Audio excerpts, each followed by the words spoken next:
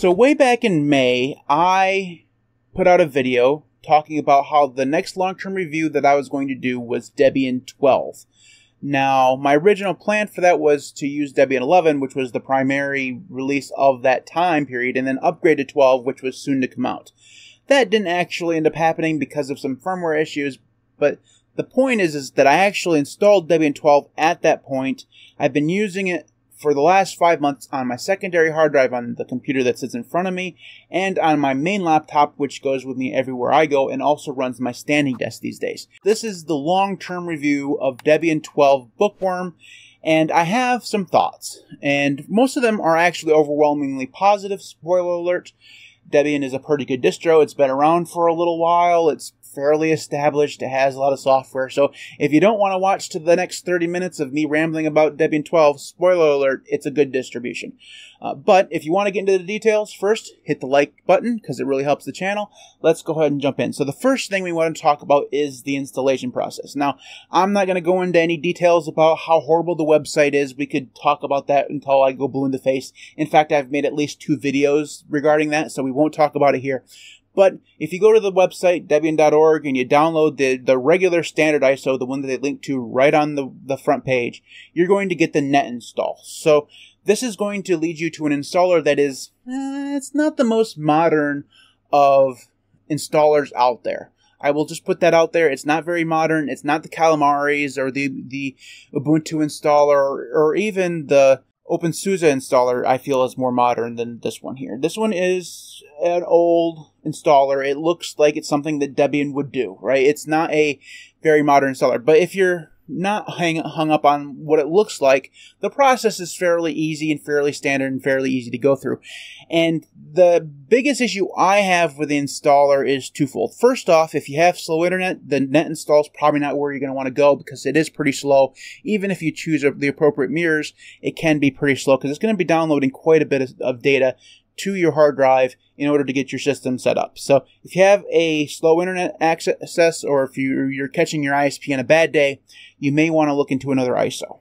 The second thing that I want to talk about just a little bit when it comes to installation is because Debian does have other installers here. So even if you just use this one ISO, there are 2 different installers at least on this ISO. So you have the standard installation, which I'm showing in the B-roll, and you have the expert installation, which you'll probably want to use if you're going to set up something like Btrfs or XFS or ZFS. If you want to use an alternative file system that requires you to create custom mount points and all this stuff, you'll have to use the expert installer, which is even more old-fashioned than the traditional Debian installer because it uses an ncurses install system. So my biggest problem with the Debian installer is that they don't modernize this just a little bit. So I would prefer them to use a Calamares installer. And the funny thing is that they do this. They have ISOs that have a live environment on them that use the Calamares installer. They maintain these for every single release, and they're there. You'll have to find them because their website is, again, very not good.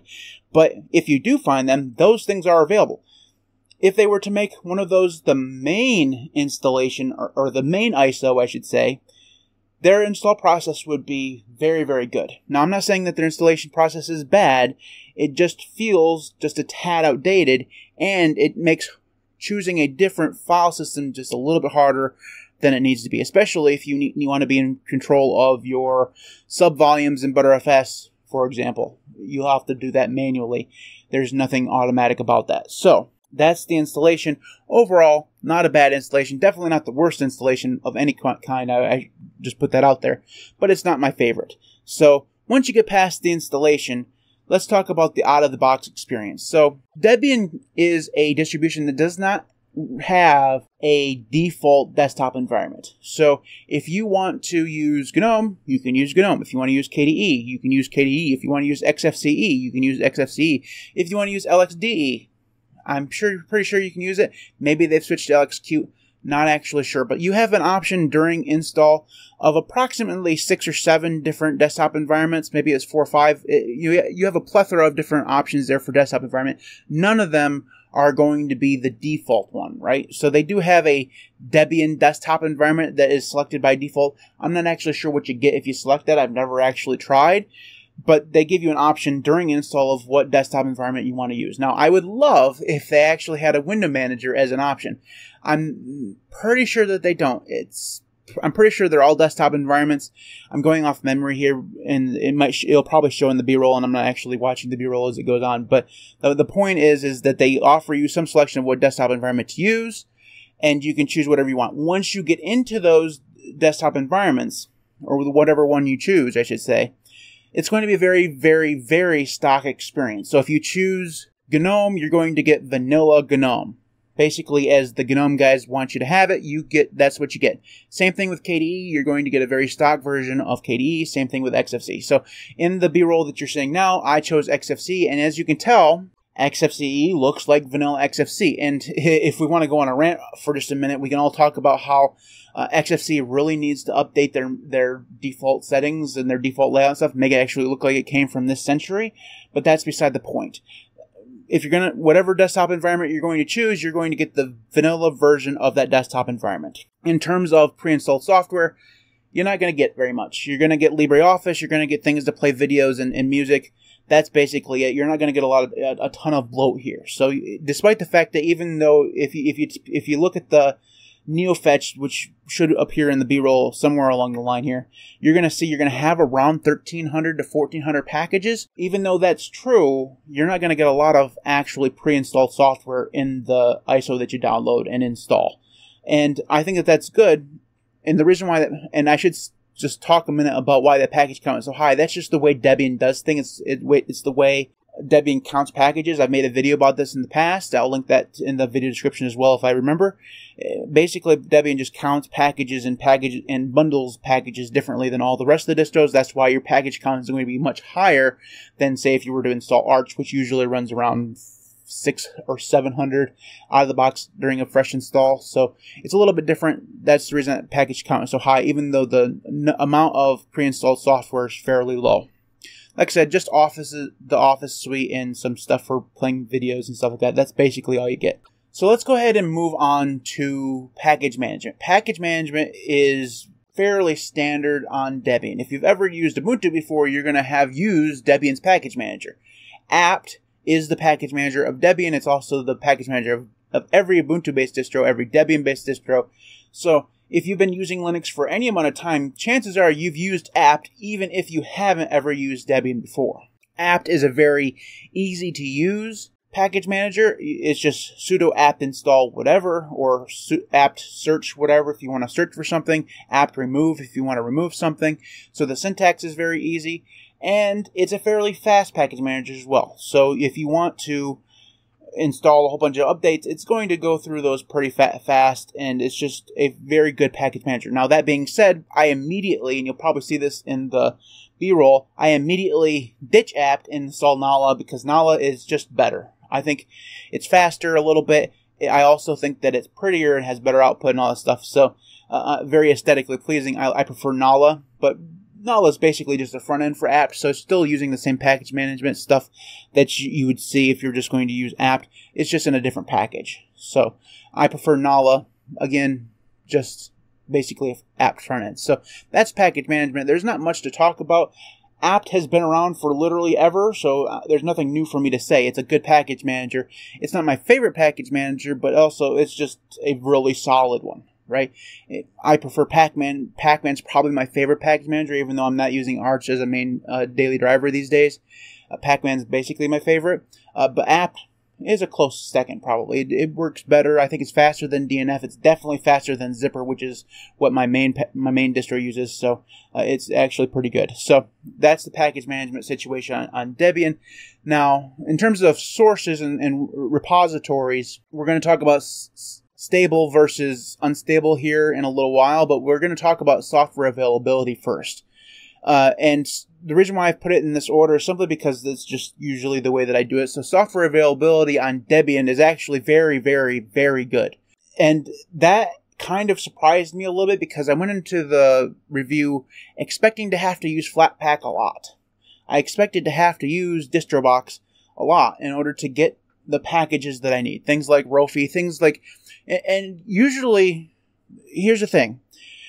No matter what distribution that I'm using, usually the main stuff is going to be there, and that's going to be true for most everybody, right? So if you want OBS, OBS is going to be there. If you want Firefox or Audacity or LibreOffice or an email client or Spotify or Discord or whatever, chances are those are going to be in the repository somewhere along the line. The more proprietary aspect of some of those applications probably preclude it from some distributions, but the vast majority of mainline applications that you need if you're a Linux user are going to be in most repositories. So I never have a fear when it comes to the repositories when I'm looking for those main applications. It's when I get into the more esoteric stuff that I have sometimes issues with some distributions. Things like Rofi, things like Polybar, things like certain window managers that I want to run. I have had issues in the past, and Debian's actually was fairly good. Now, I did have some issues. So, for example, Qtile is not in the repositories. And Qtile is my favorite window manager. I wanted to use Qtile on my machine, and I could not get it to run. Now, since then, with some help from my fellow Linux YouTubers, I've managed to get Qtile installed. I actually didn't spend very much time in Qtile on Debian. I actually ended up using Plasma, but I did get it installed. And the reason why that was such a pain in the rear end, because I had to build it from source, and the pip stuff has been blocked because of security reasons, so you have to use pipx or you have to force things and force breakages and all that stuff. It was a mess, not necessarily something that I need to talk about in this video. It has very little to do with Debian, more to do with the fact that Python is not well supported anymore when it comes to installing packages because of security issues. Like, pip used to be the thing that you would install things with, and now it's being blocked by most distributions. It's a weird situation, but that's beside the point. So Qtile was really the biggest absence when it comes to software availability. All the minor tools that I need in order to get a desktop or a window manager actually up and running, things like Rofi, things like Polybar, and other like BSPWM, I need Polybar, BSPWM was there, i3 was there. So if you're looking for those esoteric tools that you'd use probably in a window manager situation or in other situations, it's actually a fairly deep repository of software, and that was pretty good. Now, there were situations where I did have to dip into Flatpak, so I wanted the most recent version of OBS, so I installed the Flatpak version of OBS. I wanted the most recent version of Audacity, same thing there, I went with the Flatpak. There was only one time when I wanted to download something that didn't have a Flatpak, and that was Vivaldi, and I had to use DistroBox with an Arch install to get Vivaldi. And I've actually had to do that in OpenSUSE as well, so that's not that big a deal, it's just kind of the way things go there. But there is a deb package of Vivaldi, but I couldn't get it to actually work, so I ended up using the DistroBox in order to get it there. So, for the most part, software availability is very, very good on Debian. I was very surprised. Now, where we run into a sticky wicket, if you will, is when it comes to versions of those software. So if you are, and we've talked about this obviously many times before, if you're of the persuasion that you need the most up-to-date software, Debian's not going to be for you. Even if you run the unstable branch, you're going to be behind the Arch guys or the Gen 2 guys or even OpenSUSE, right? You're going to want to use a different distro, that's something that is much more rolling than Debian will ever be. And that's just the truth of the matter. If you don't give a rat's, behind about what version of software that you use, then stable is fantastic, and it's what it's just a very good way of getting your software, and you don't have to worry about it. It's just going to be there. And we'll talk more about stable versus unstable here in a minute when I get there. But needless to say, the software availability is broad, but you're going to have to keep in mind that versioning of stuff if that at all matters to you. So the next thing we'll talk about is updating and upgrading. Here's the thing, guys. Debian doesn't get a lot of updates.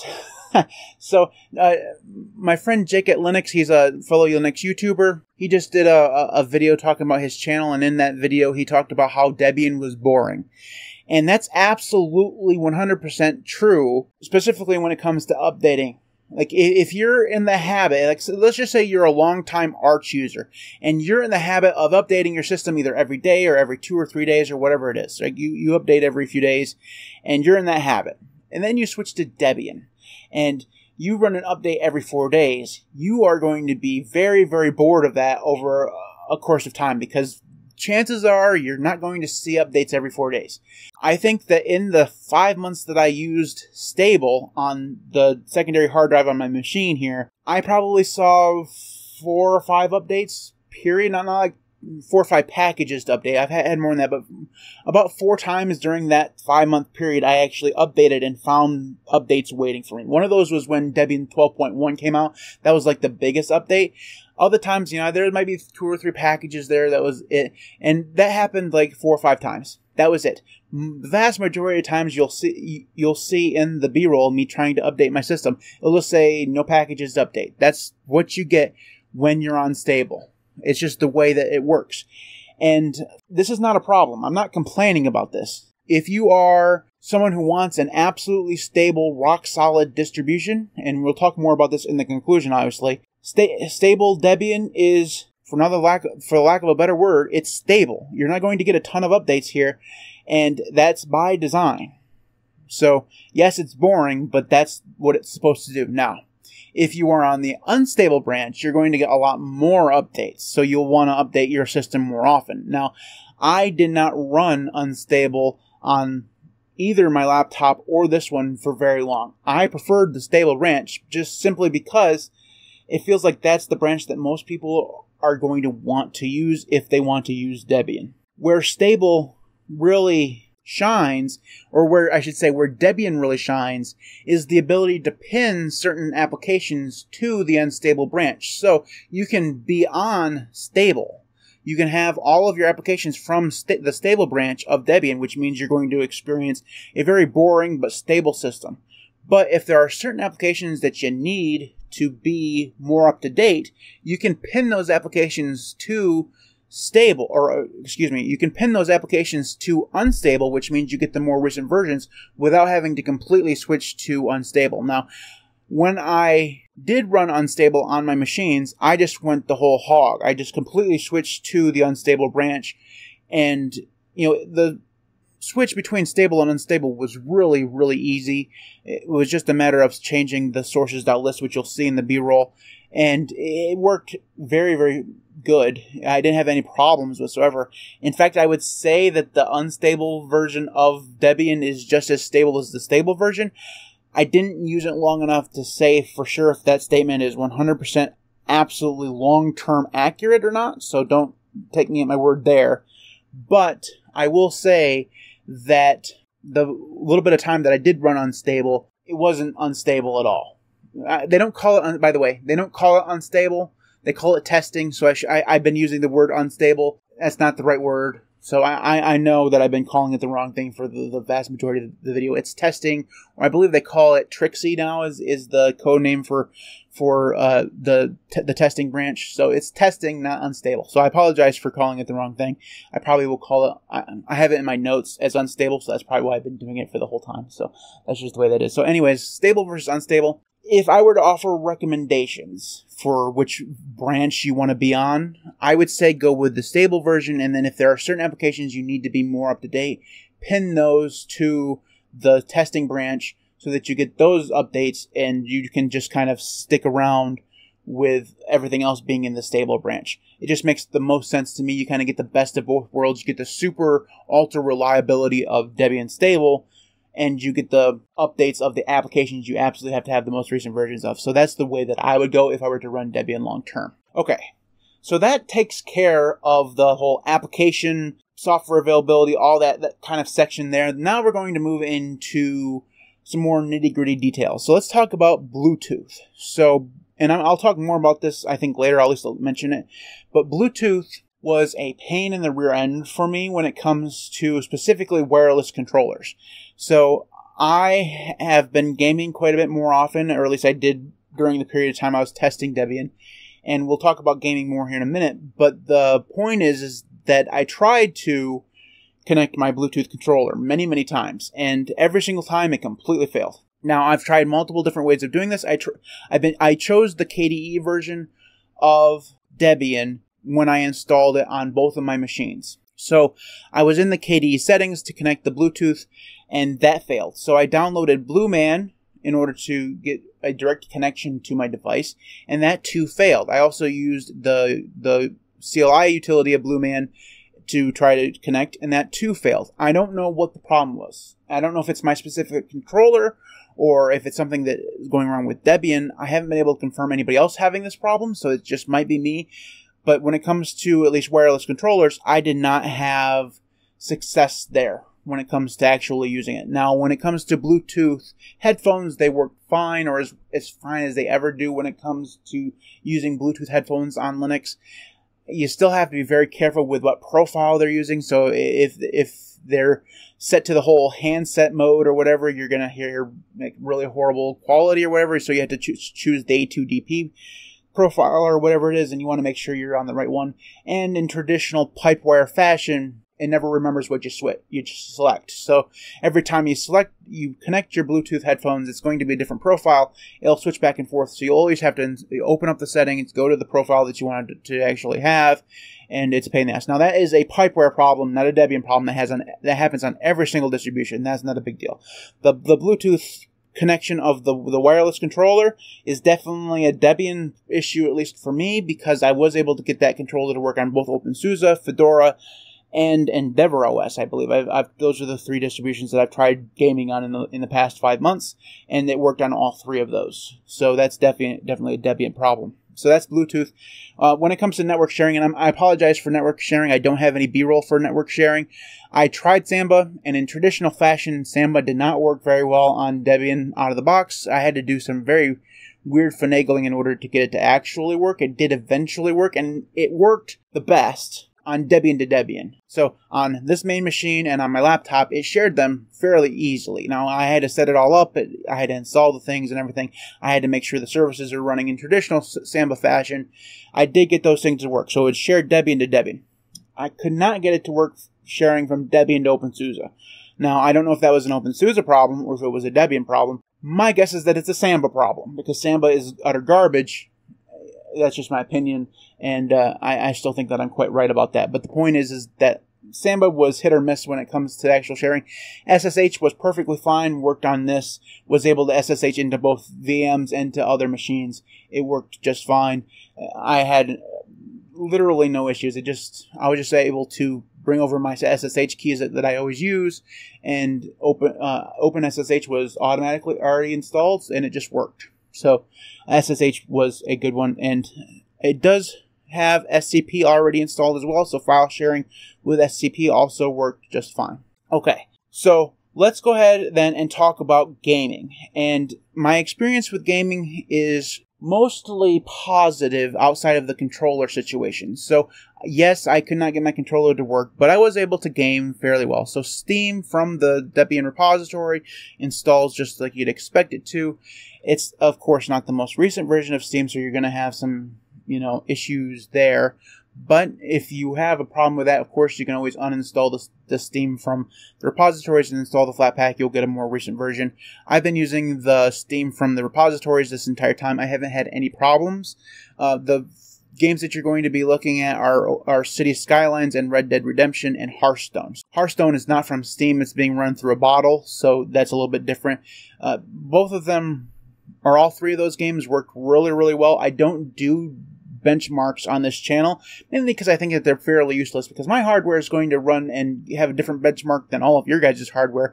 So how are you supposed to get anything useful out of that? Just know that Steam worked very, very well. I didn't notice any hiccups. City Skylines crashed a few times, but that's just the way City Skylines is. It doesn't work 100% positively on any Linux distribution that I've ever experienced, and it was no worse on Debian than it was on OpenSUSE or Fedora or Arch or Red Core or any of those distributions that I've tried before this. It worked about the same. In terms of frame rate, I didn't really test it. To my eyes, which can't tell the difference between 60 and 90, it looked pretty fine to me.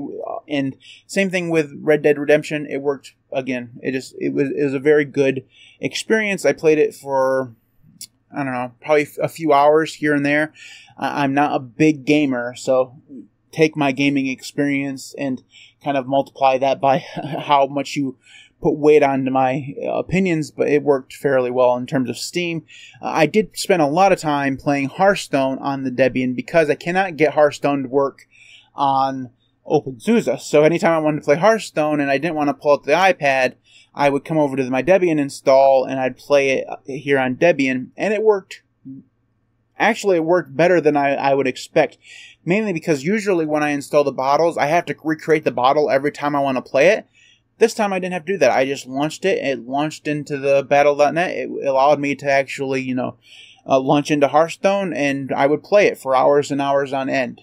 And I'd be a very, very happy person because I love Hearthstone, and I wish I could get it to work on OpenSUSE, but unfortunately I can't, so Debian was kind of my savior there. It worked fairly well. So let's go ahead then and talk about stability, because this is, if there's one shining light, one shining reason why you want to use Debian, it's because of the stability. And man, when they say Debian is stable, they ain't lying, guys. Debian is super freaking stable. I haven't had zero problems when it comes to stability on Debian. And that was when I was running the unstable branch and when I was running stable. They both seemed equally stable for me. I spent most of my time, as I said earlier, on stable, so I have the most experience with that. It just is a very stable distribution. Zero issues. And part of that, of course, is that there are no updates. Like, of course it's stable when nothing changes, right? If it works after install and you don't get very many updates throughout the course of 5 months, it's probably going to be stable for those entire 5 months. It's just kind of the math of it, right? Whereas with Arch, the reason why Arch is unstable isn't because Arch as a base is unstable. Arch is unstable, or, quote unquote unstable, you know what I mean? It's less, or it's more likely to be unstable, I should say, because it gets so many updates, because you have the most up-to-date versions of software, and when that happens, you aren't getting the most tested software. You're getting the most up-to-date that has more likely to have bugs, and that's when things break. On Debian, that's not the situation. You're obviously getting a very controlled version of the software that's offered to you in the repository, and all that stuff is super, super tested in order to make it into the stable branch, and that means that the entire system is just freaking stable. If you want a distribution that never breaks, Debian is probably going to be the best option for you. Now, I'm not saying that Debian can't be broken. That's not what I'm saying. It definitely can be broken. I would say that the vast majority of people who have problems with Debian are in 3 different categories. Those who can't get it to install at all because of hardware problems. That happens. On every distribution, chances are you've probably encountered some distro along the line that you can't install because it doesn't like your hardware. That's one group of the Debian failures, I should say. Not that they're the failures, but the people who fail at using Debian, that's one category of them. Another one, and this is probably the biggest one, and the people who don't like Debian because of the boringness of it. So those people would hop away. And then the third one, when it comes to technical problems, are the people who tinker quite a bit and who break their systems because of that tinkering. So if you're on Debian and you're doing weird things, don't be surprised when things break, because just because Debian is stable doesn't mean that it can't be broken. It can, in fact, be broken. You can do things that you're not supposed to do and find out that your system no longer boots or whatever. So usually those are the 3 areas where I've seen that people kind of come to a roadblock when it comes to Debian. For everybody else, or at least for the most everybody else, Debian is the kind of distribution that you put on a laptop and you don't want to have to do any maintenance. So if you are someone who really, really wants to get, say, your mom or your grandma or your cousins or any of your family members onto Linux, and you know going in that you're going to have to be the tech support for those people, Debian is a fantastic option for that situation, because you don't have to worry about having to go over there every few days to do an update. So if you put Arch on there, you know you can't wait a month or 2 to go do those updates, because you know the person who has the computer isn't going to do them. If you have Debian on there, you could go months without doing an update and be perfectly fine. There was a point using Debian here over the course of the last 5 months where I went a whole month without any updates at all. Like 0 updates. That's nuts, right? So if you're looking for if you're in a situation where you have a piece of hardware that you don't want to maintain, you just want to put something on there that you know works and you can then send that out into the world for it to be used, Debian is a fantastic option because it is super, super stable, obviously. I think that that's probably the primary reason why you want to use Debian.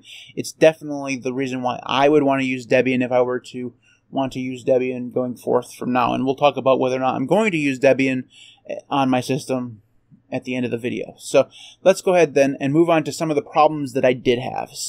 And I will put a proviso out there that quite a few of these are either hardware related for my hardware or are not Debian problems at all. So I'm just going to put those out there, and I have 3 of them. The first one, and this is more likely to be a Debian problem than not, but I will at least put it out there that it could be a hardware problem on my end. So, and that is that I've had some horrible startup times on Debian, like especially on this machine here in front of me. On my main machine that's running Debian on the secondary hard drive, booting up sometimes takes 2 minutes to actually get to the login screen.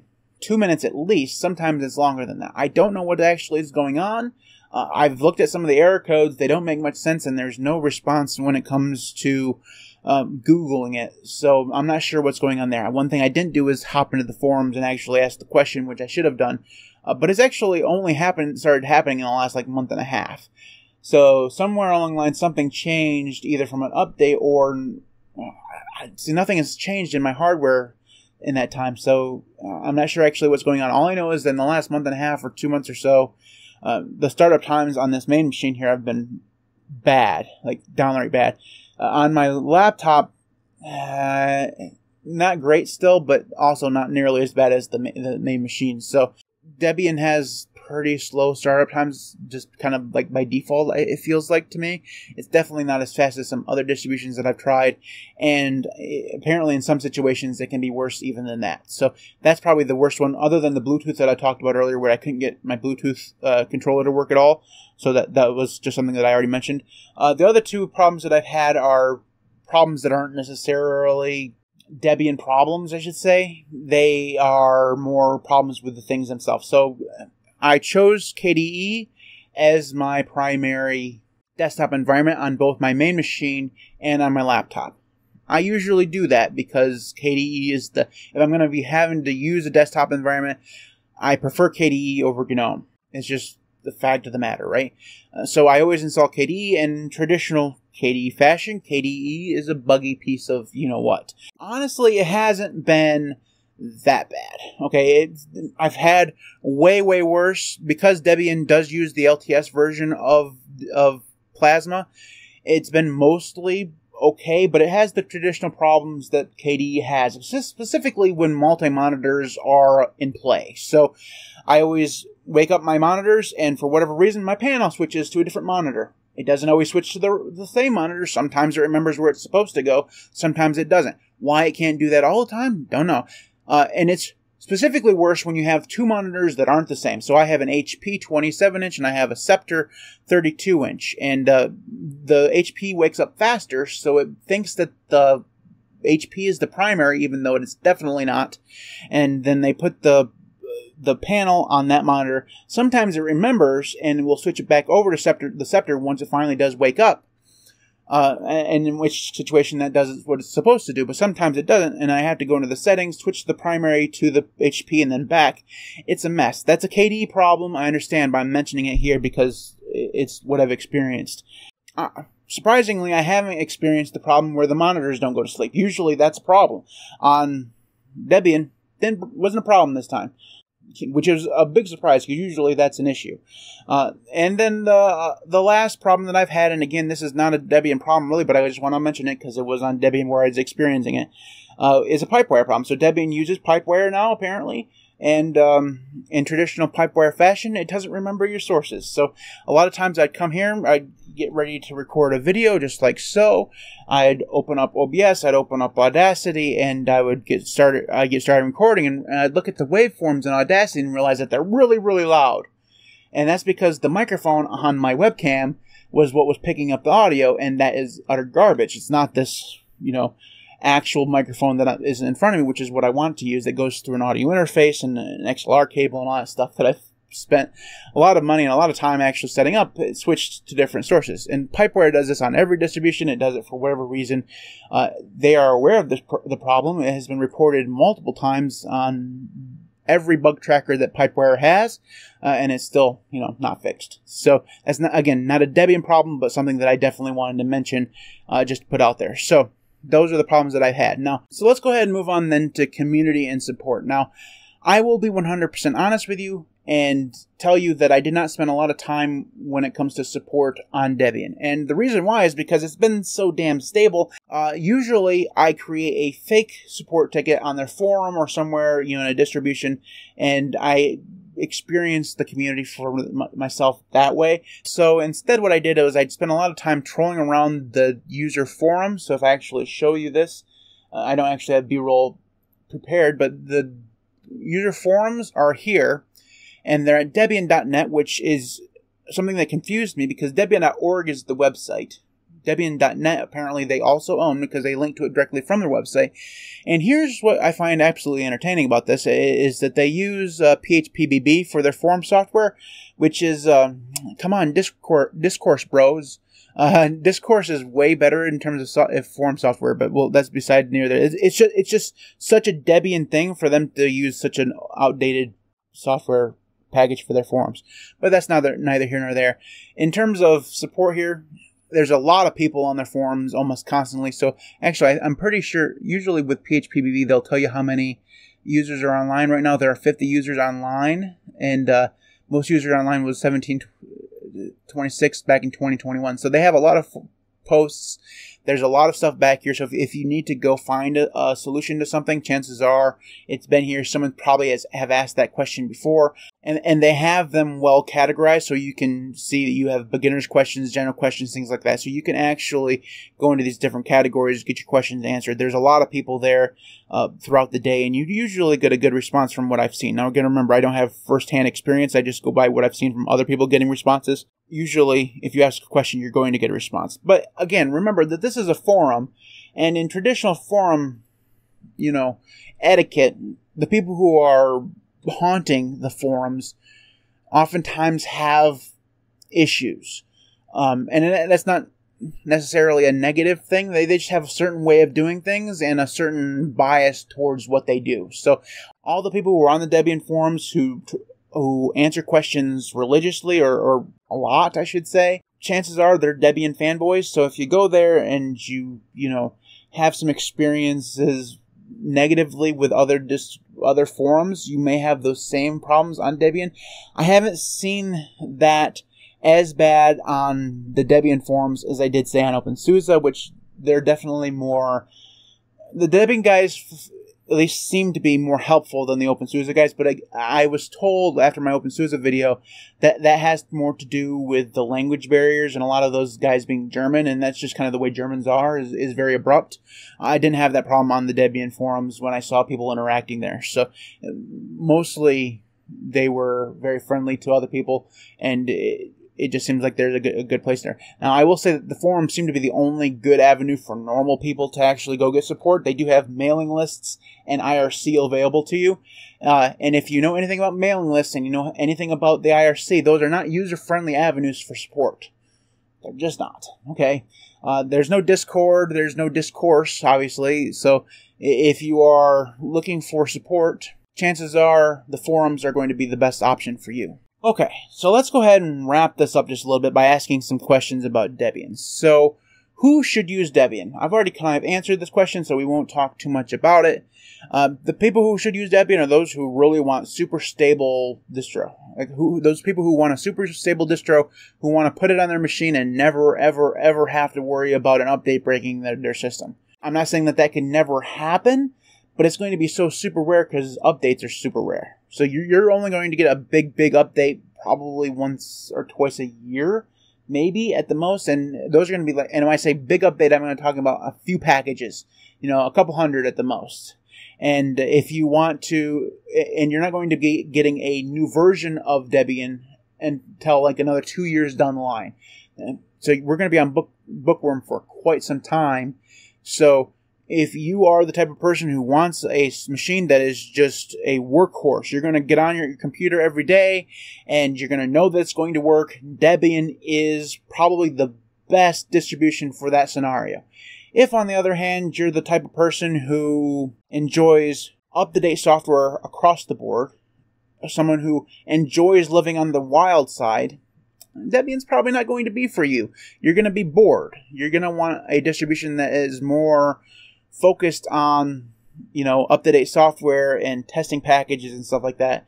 You'll probably be happier on Arch or OpenSUSE or Fedora or something like that that has more up-to-date packages. Okay, so moving on to the last part. Now, from a recording point, I'm at 45 minutes. The editing will cut quite a bit of that down, but I just want to put this out there. Debian is a fantastic Linux distribution. I think that if I had a machine where I just kind of only got on it like every 2 or 3 months or whatever, Debian would be the absolute favorite for that particular piece of hardware. And even for a regular daily driver for me, I could 100% see myself using Debian. I had no problems with package availability. The only real problem I ever had in terms of package availability was Qtile, as I mentioned, and I was eventually able to get that solved and got it to work. So even that I was able to work around, and that was the only big major problem that I encountered the entire 5 months. So I could see myself using Debian as my main daily driver. If I weren't so happy with OpenSUSE, Debian would probably be the distribution that I would choose, because I'm at the point in my Linux career right now where I just want a distribution that works, and Debian just freaking works. And it works well. It doesn't have the potential of breaking along the line somewhere like OpenSUSE. It does have that potential because it's a rolling release, or at least the tumbleweed version that I'm using, I should say. So I'm on a rolling release, so I have a much more higher chance of having that break on me than something on Debian. So I could see myself in the future, if I really didn't like that rolling release model so much, coming to Debian and being very, very happy. I've been very, very happy with it for 5 months. And it's just a very, very good distribution. Now, that being said, I'm an OpenSUSE fanboy. Sticker. And, oh wow, I've totally messed up the microphone there. But you really shouldn't touch the mic when you're talking through it. It doesn't matter. But anyways, I'm an OpenSUSE fanboy now. I've signed up to all of the things that you need to sign up for in order to get the card that says you're an OpenSUSE fanboy. And I really enjoy OpenSUSE. OpenSUSE is my distribution. It's on my main hard drive on this machine. And once I'm done with all the editing and stuff for this video and it's posted, OpenSUSE is going on my laptop. It's going to replace Debian, and it's going to be the first different distribution on that machine since I started the Debian review. OpenSUSE is just my distribution. It's the one that I prefer. Now, if I were to compare the two of them, the reason why I would choose OpenSUSE over Debian is simply because I do prefer to have the more up-to-date packages. Also, because I prefer Btrfs. My biggest problem, and I didn't talk about this much because it's not something that everybody's going to experience. My biggest problem personally with Debian is that the Btrfs situation is not a good one. If you want to use Btrfs, which you perfectly can, you have to use the expert install, which is not the most user-friendly to get to. And if you want to actually have control over your subvolumes, you have to do all of that stuff manually. That means you have to unmount the volumes that are there by default. You have to create the subvolumes. You have to mount those subvolumes in the places where they're supposed to do. You have to put those in the FS tab. You have to make sure all the FS tab options are there for SSD and compression and all this stuff. It's not great, right? Now, you can use the default settings for Btrfs on Debian. You can do that, but that means you're going to be stuck with one single subvolume at root FS, which is not the way that I prefer to do things, which means that Snapper and Timeshift are going to have some tweaks in order to actually use them. And it's just not a fantastic situation. I want to use a system with Btrfs, and getting to that point is not as user-friendly as I would have hoped it would be. Now, Btrfs is a very new, well, it's not a very new technology, but it is a newer technology, specifically when compared to what Debian is. So I can see why they haven't adopted it yet as like a default or an option for most people. So I understand that. So I don't need to be talked to in the comments about why they haven't chosen the Btrfs option. And they do offer Btrfs in the installer, at least in certain installers. So it's there, but I would prefer it to be better configured and more easily configured out of the box than what it is right now. So that's the primary reason why I would choose OpenSUSE over Debian, is because that Btrfs situation is much better on OpenSUSE than it is on Debian. So will I continue to use Debian? No. I will actually, that's not true. I will use it absolutely on my servers. On servers, it's absolutely fantastic, and absolutely what you want to have on a server, which is absolute stability. So Debian, fantastic distribution. And if you're looking for stability, you can't go wrong. It's really just as simple as that. So that's the end of this video. I know I've been promising the long-term review of Debian for a very, very long time.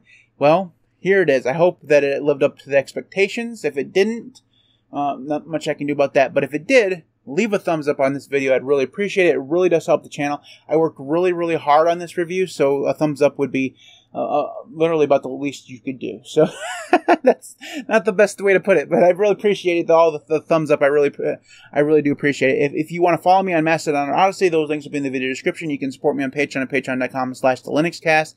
You can also support me by going over to my merchandise shop, which is at shop.thelinuxcast.org. There you can find t-shirts and hats and mugs and all this stuff, and all that stuff goes directly to all the proceeds of that goes directly to help the channel. I really do appreciate everybody who has done that and will do that in the future, so thank you very much for that. Thanks to everybody who does support me on Patreon and YouTube. You guys are all absolutely amazing. Without you, the channel just would not be anywhere near where it is right now, so thank you so very, very much for your support. I truly, honestly do appreciate it. You guys are just absolutely amazing. Also, I don't mention the guys on Ko-fi as much as I should, so thank you if you're supporting me on Ko-fi as well. Thank you so very much as well. I always get to the end. I always F it up. It's tradition at this point. Anyways, thanks everybody for watching, and I'll see you next time.